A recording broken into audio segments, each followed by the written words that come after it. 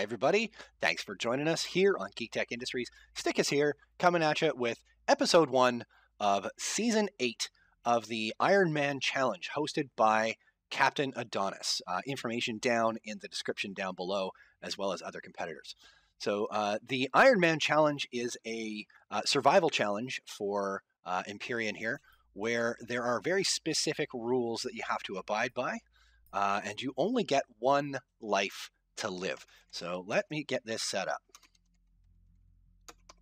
All right, I've been given some very specific rules here, so I'm going to set my seed 111 111 because this is my first time out. Ooh, Geno. Okay, wonder what that's going to be like. All right, so I do have to go to hard settings. So we got a hard start for equipment. Player progression is set to normal in this case. Degradation speed to fast. Enemy difficulty is hard. NPC spawn rate is high. Overall drone presence is high. Drone base attack is hard. Food consumption is fast. Oxygen consumption is fast. Temperature radiation impact is high. Constructor craft speed. Blueprint production speed. Blueprint spawn limit is set to true. And block limit for certain devices is set to true. So now this way I have to spawn HVs and SVs and capital ships on a base.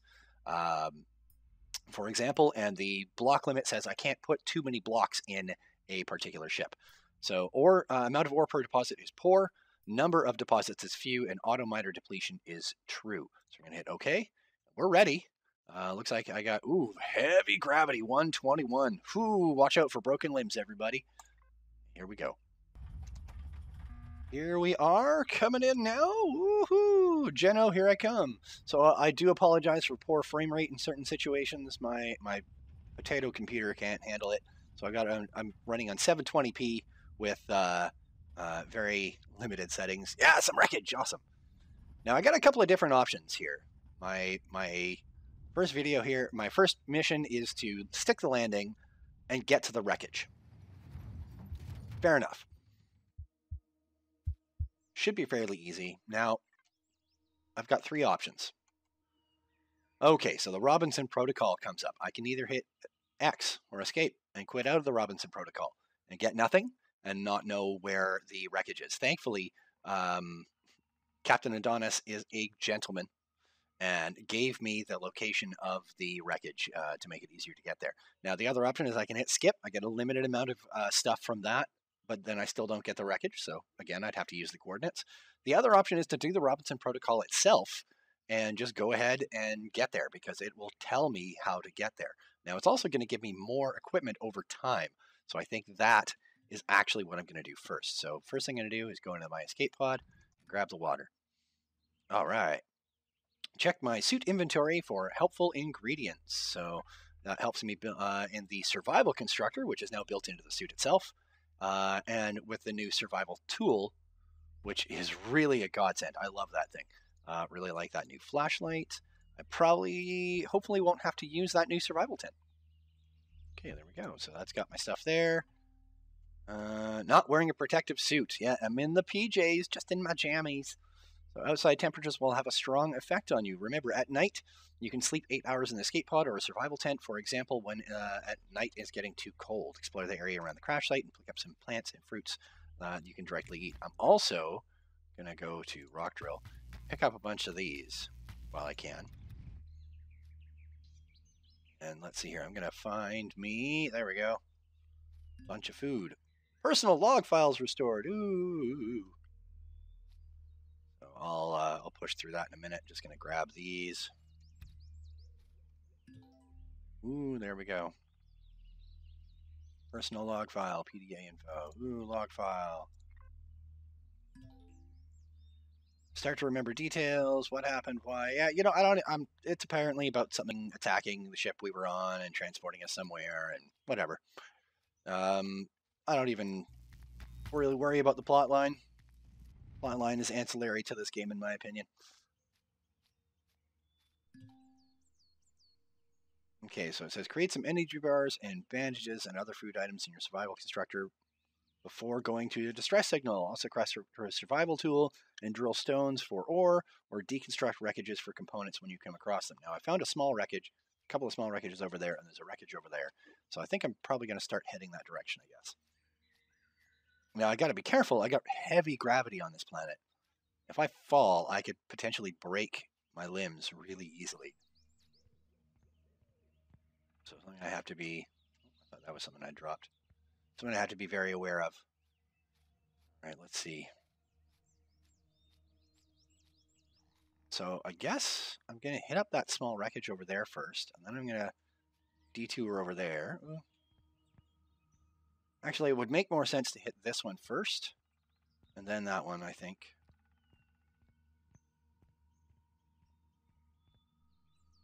Oh, I miss having my jetpack. I miss you, jetpack. I'll go over to that copper rock, though. Oop, there's some drop in frames, all right. Ooh, boy. Go. Head over to that small wreckage and gather everything I can on the way there. Okay. Oh, hello, spiders. Well, you're not spiders, you're crickets. Also known as Adonis Bane.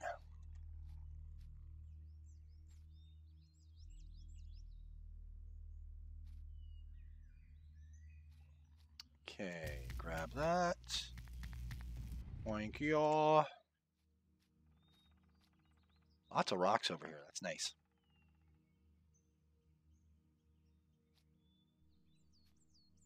Some of you guys might be wondering, why is he jumping everywhere? Well, I find it helps me identify different things in the terrain based on how they move and don't against their backdrops. So, oh, there's another piece of wreckage. I'm going to come back for that later. After I get my fancy motorcycle. Ooh, hello, hello.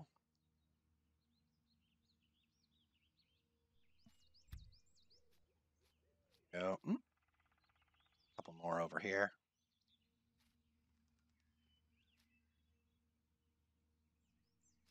Now, I know it's really hard to remember, but you can't shoot these guys right away. You can't just like attack them. It's a bad idea. They have like a poison bite and a poison and are actually pretty fast. Do a considerable amount of damage.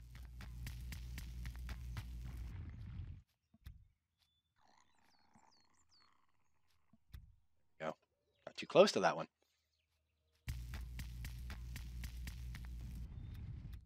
Go. Now I think my blueprints, I'm still subscribed to a bunch of gear that Zeellott created for us for the multiplayer server that we play on. That is actually going to be really incredibly useful for the single player stuff as well. He is remarkably stingy when it comes to building vehicles and equipment, and I am very happy to have him as an engineer for our team.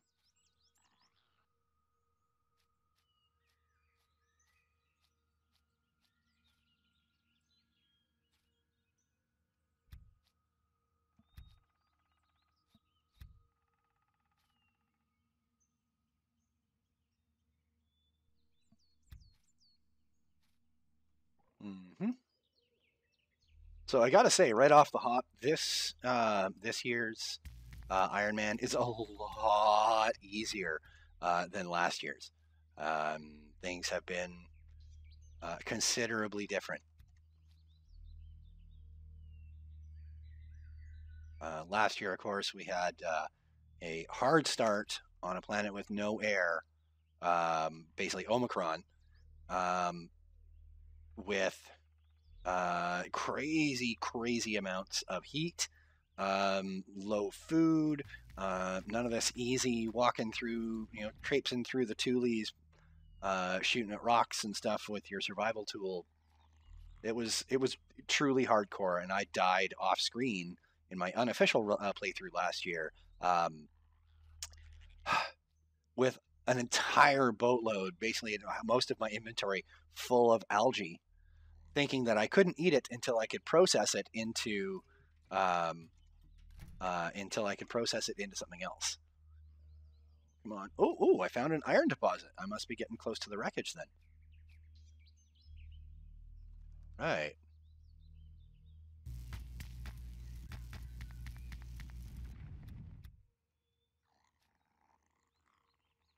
Okay. Oh, you can't stay too close to those guys when you're working either. They get kind of territorial and a little pissy about it, and they'll actually attack you if you get too close to them and stay close.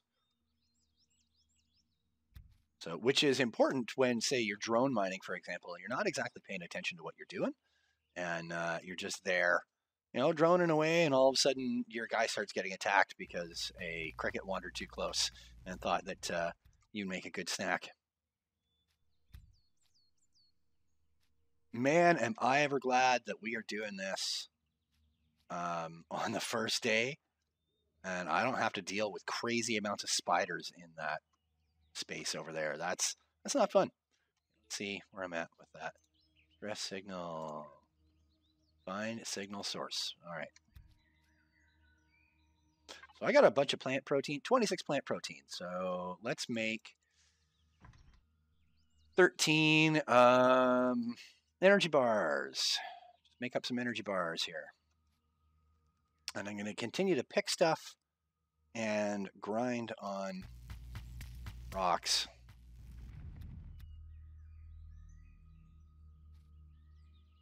It's not going to give me a whole lot to start, but it's going to give me enough to build some useful equipment once I actually get myself to the wreckage here.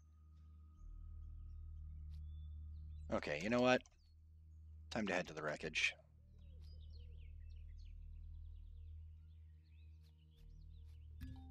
Oh, woohoo! Level 3 unlocked. All right.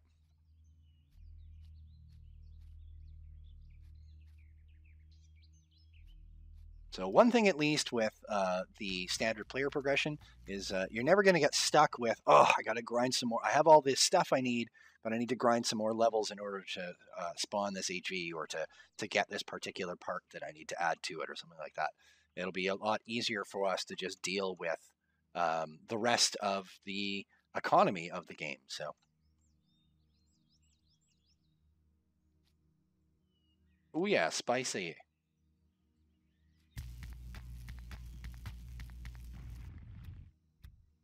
I'm also going to, now of course your survival tool in defense mode cuts down trees, which is incredibly useful because this is how you get biofuel now.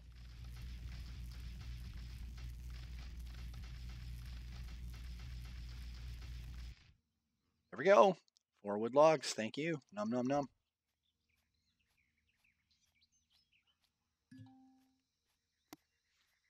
There we go.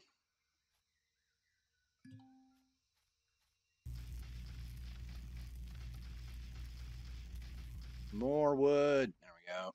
And some, what is that, brain fungus? Natural stimulant. Okay. More wood.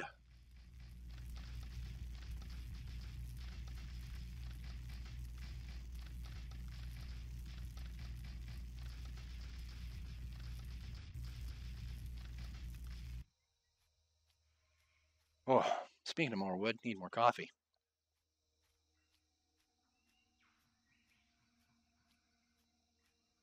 There we go. Oh, that was the last of my coffee.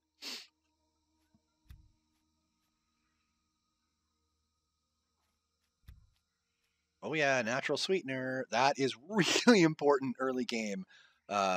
Instead of health packs, natural sweetener is incredibly useful. All right, time to just head on through here. I will be picking up as much wood as I can on the way, whilst also not depleting myself completely.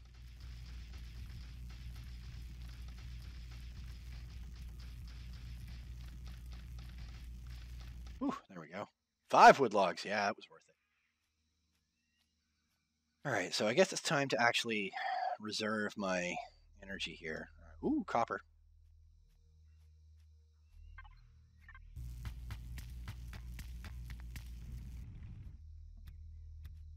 All right, so there's the wreckage.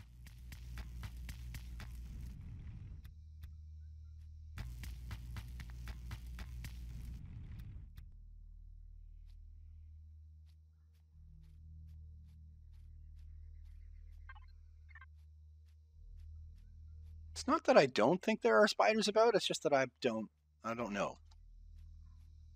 Always in defense mode, always looking around, wondering where the next thing is going to jump out at me. Because you know what? That's what this game does. Food. The energy bars.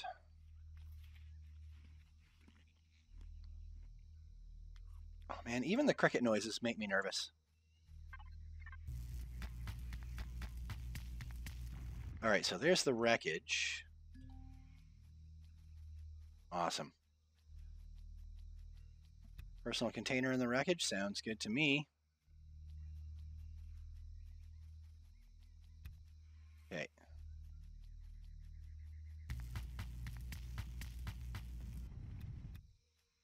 Go. Alright, so it looks like... Looks like that's actually pretty good wreckage. Whoa!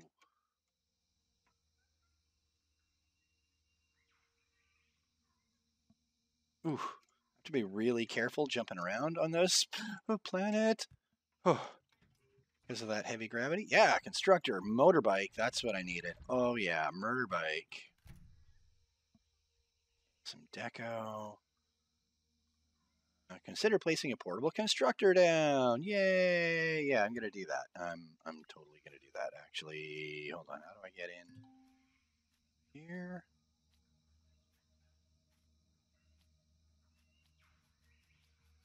Ooh, tower-like building, which might reveal more information. So that's the alien tower. I don't think I'm not allowed to really attack any POIs.